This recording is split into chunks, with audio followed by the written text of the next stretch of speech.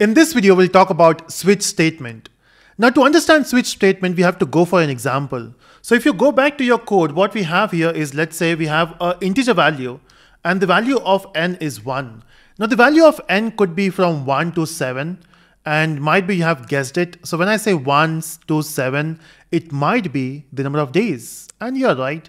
So basically what I want here is, if the value of n is 1, I want to print Monday. If the value of n is 2, I want to print Tuesday. So based on the value of n, which can be from 1 to 7, I want to print the day of the week. How do we do it? So of course, you can just simply print the values, right? You can say, hey, I want to print Sunday, and you can just copy paste it, or maybe copy pasting is not the right word.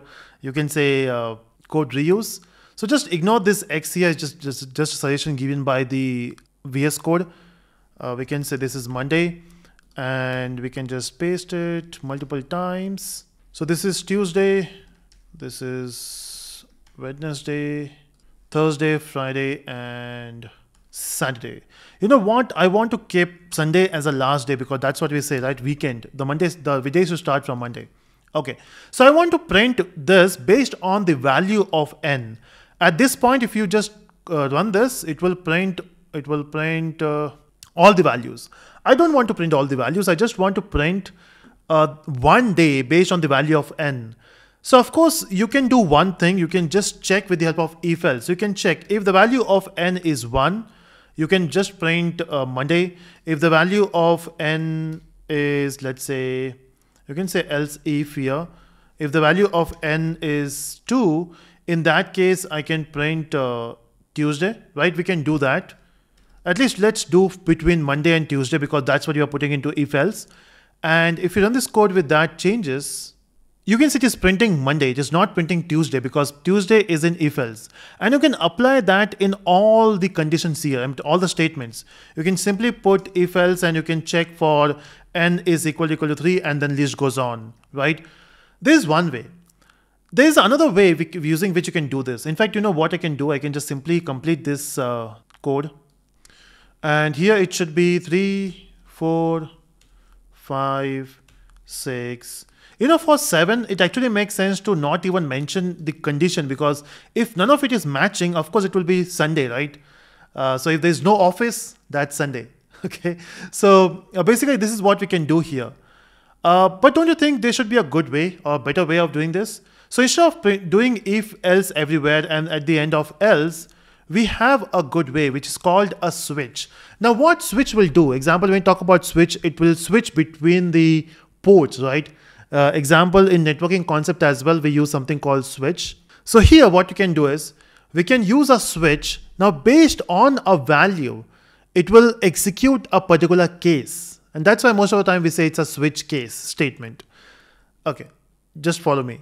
So what I can do is, instead of using this if else, I can simply rewrite everything in a switch block. I can say switch, and in this switch, you can pass the value, which is n in this case, and then you can write everything in this block. Okay, how do we mention that in this block? I have written capital switch, my bad.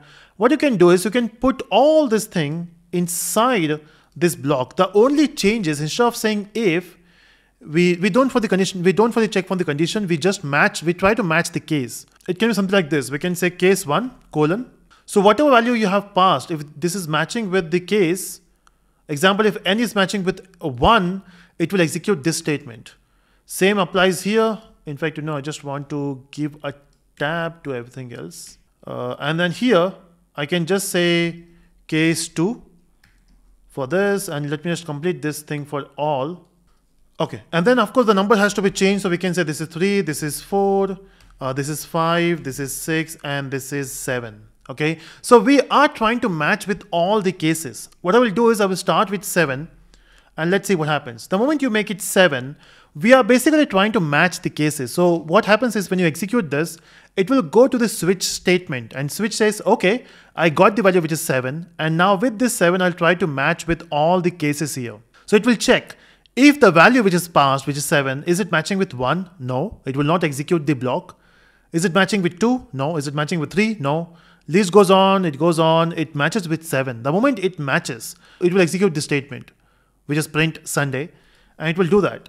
So if you run this code, example, if I compile this and run, you can see we got Sunday. Simple stuff, right? And this one looks much better than the if else because we are checking for the condition multiple times. Here, we are matching the case, okay? So this looks better, right? And it also works better compared to if else. But there's only one issue here. The issue is, what if the value of n is 2? Now, what do you think the output would be? Think about this. And maybe in your mind, you already have an answer. So what I will do is I will just compile this code and run this code. Oh, that's weird. We were expecting Tuesday, but we got all the values. The reason is, when the moment your switch case matches with a case, example, it will check, is it matching with 1? No, it will not execute this block. Is it matching with 2? Yes. The moment it matches the case, it will execute the block for sure, and it will just try to complete the entire switch statement. It will execute all the cases. It will not try to match again because it's already matched. Oh, that's an issue, right? So what I want is, I can simply ask my switch, hey, once you match with one of the case, just come out of the switch block. And the way you can do that is by using a special keyword called break. Now break is very important because this will be used multiple times for different concept. What we are doing with break here is it says simply come out of the block. Now once you match with any of the case, just come out. And of course for that you have to put break in all the cases. I will just copy this. I will try to reuse the code here and paste it everywhere. Okay. Now what we are doing is the moment it matches with the case, it will jump out. Let's try this now. Compile, run. You can see we got Tuesday. It is not printing all the other blocks because the moment you print Tuesday, it will simply jump out because we are saying break. That looks cool, right? Now there's one more important thing. See, for the last case, we are still checking, right? Or maybe we can have one more case. What if the value is 8? It's not even coming in any of the case here.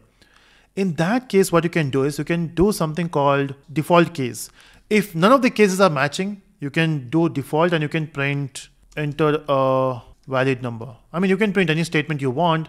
I'm just saying enter the valid number, and you can see the value here is 8. So it should print enter the valid number, and that's what you got, enter the valid number. So this is how basically you can use this switch statement. Now with the recent versions of Java, you can actually avoid using break. There's a different syntax we can use, but again, that we'll see in a separate video of advanced Java concept where new concept has been introduced in new versions, right? But at this point, this perfectly works. And in most of the companies, they are still into Java 8. So let's stick with the syntax. So try it out with different examples and you will be good to go.